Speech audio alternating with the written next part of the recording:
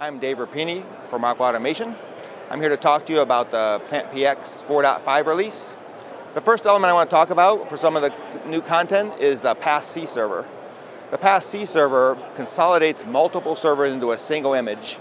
So instead of having to spin up 4 or 5 servers for some of those smaller systems, you can take one image and then deploy those same functionality on a single server, reducing the cost of what it takes to run those systems and maintain those systems.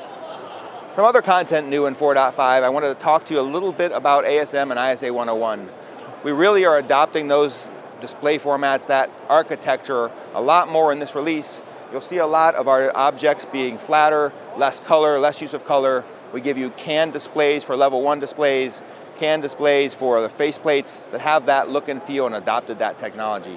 It's really about operators being more efficient, being able to identify issues quickly, being able to find where they have challenges on their system.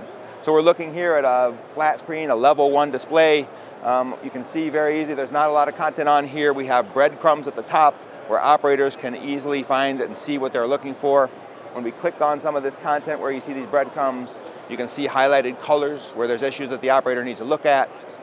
Once he clicks on that, he can easily identify that there's an alarm or there's an issue running in that space. For more information, go to rockwellautomation.com.